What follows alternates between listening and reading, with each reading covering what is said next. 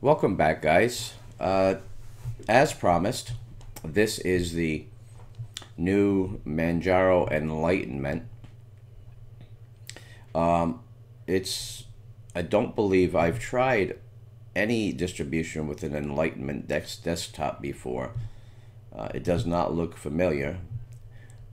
If you're familiar with it, then more than likely you'll enjoy it because Manjaro puts out a great product. But let's go through a couple things and see if we can explore a little bit together. And at least I'll give you an idea of what you can expect if you download Manjaro Enlightenment.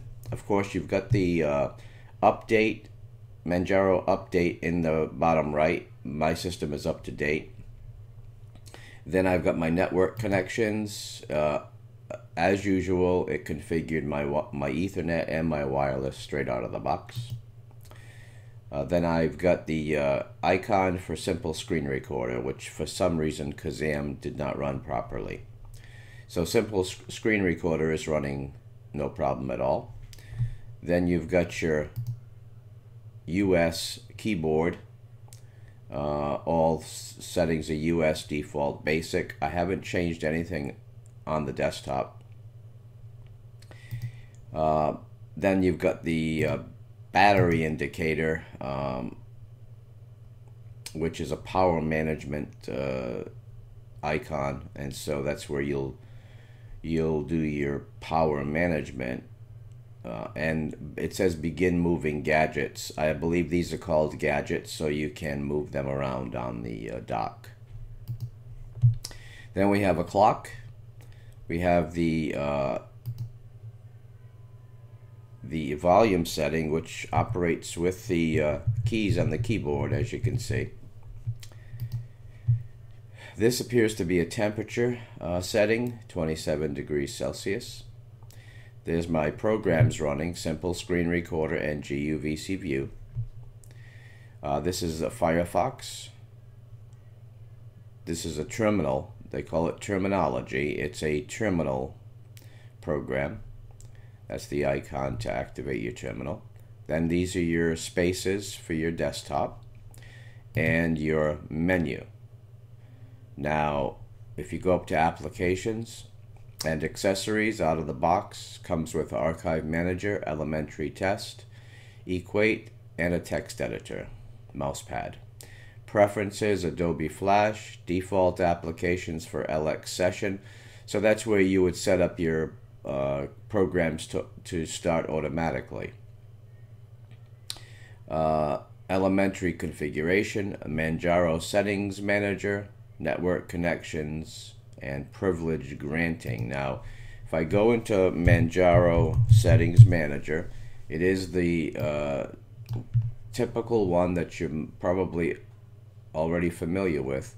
And as far as the kernel, it's running 4.1.12-1. It is the recommended kernel. If we go back to the menu, programming, they get the usual. These usually come with it. I don't use any of them. Graphics, there's just a document viewer and ePhoto. I haven't added anything. Internet, you've got SSH server browser, VNC server browser, and Firefox. Sound and video, I installed GUVC View and Kazam, Simple Screen Recorder, and SM Player. So it didn't come with much out of the box. Came with MPV and Qt Test Utility. For Office, there's just a document viewer, System Tools, Add Remove Software, ZeroConf Browser, a File Manager, Gparted, Software Update, and Terminology. If we go up to Enlightenment File Manager, this is the file manager that you get out of the box. It's pretty rudimentary, but it has everything listed. All your places are on the left, and then you've got your files and your folders. This is my folder. There's the home folder, only one user. If you hover over it, it shows you the contents.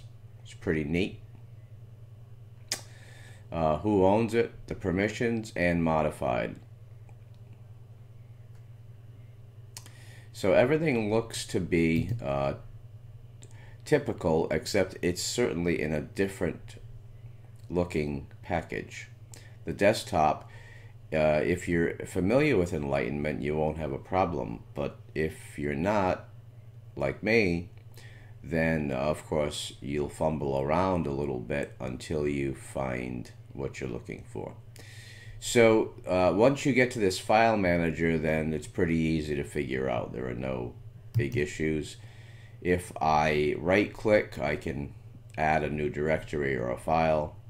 So you've got the right click menu. Now interestingly, on the desktop you've got no right click, but you've got a left click menu. Brings up pretty much everything that you saw down here. Okay, so you can take a screenshot. You can change your gadgets. There are two virtual desktops, and there are shelves. Now, I believe these are the shelves, and you can add to that. You can add applications to the shelves, and you can add a shelf. And let's see if we can find out about the themes in a wallpaper. Okay, so let's go to themes. Okay, so what comes out of the box is this dark theme. That's what you have. Now, you can set up your own personal themes, and then you have the system themes. And I believe that's just a function of where your themes folder is. If you create a .themes folder in your home folder, then they'll show up as personal. If you're using the theme folder .themes folder in user share, then they'll show up as system. And basically it differentiates between themes you personally, the user, whoever is logged in, have access to, and what themes everyone on the system has access to. So let's take a look at the system themes. There's the default. We've got, let's see if we can expand this.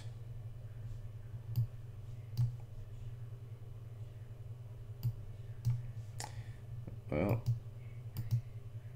I'm not seeing any way to expand that window,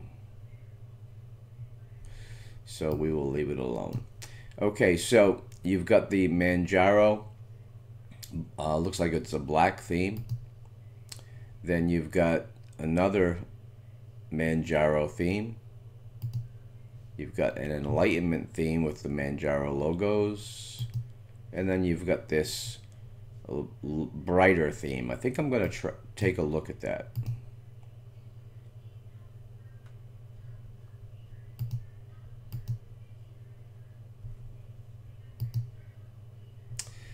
Okay, so it looks like it changed the look of the desktop. As you can see, everything took on a light feel, a light look to it.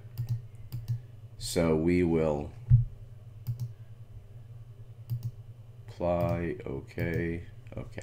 So we'll leave that for now, and as you can see, everything is much brighter. It's not the dark theme, except the wallpaper hasn't changed. So let's see if we can find the wallpaper setting.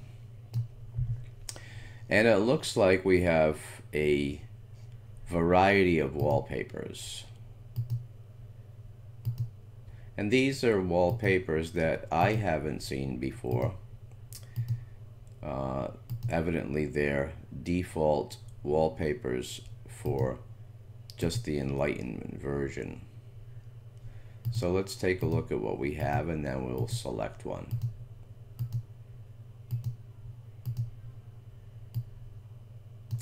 And as you can see, there are a lot of themes available.